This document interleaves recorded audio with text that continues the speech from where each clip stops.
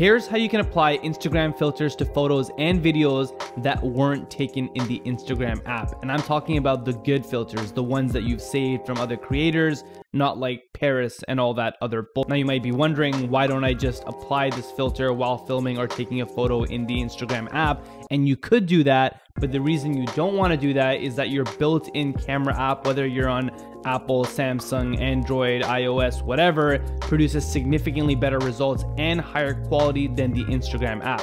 So here's how you do it. Head into the Instagram Stories tab, swipe up, select your photo and video, and then simply just click this little magical, sparkly, whatever looking icon over here, and this will make all your filters available. This is a new feature that was not available previously, so you might have missed it in the past.